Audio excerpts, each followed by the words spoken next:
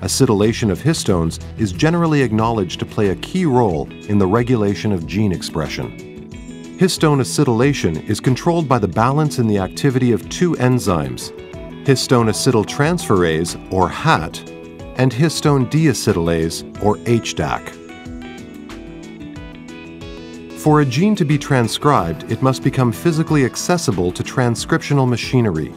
Acetylation of histones by HAT causes uncoiling of DNA and an open chromatin structure.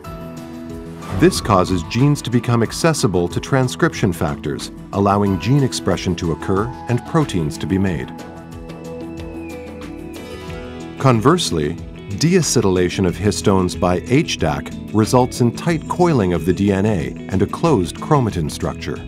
In some cancer cells, there is an overexpression of HDACs, an aberrant recruitment of HDACs, or an underexpression of HATs, resulting in hypoacetylation of histones and therefore a condensed or closed chromatin structure.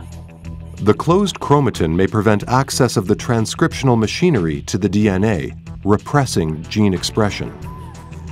HDAC has also been found to an HDAC inhibitor inhibits the enzymatic activity of class I histone deacetylases HDAC1, HDAC2, and HDAC3, and the class II histone deacetylase HDAC6 at nanomolar concentrations, IC50 less than 86 nanomolar.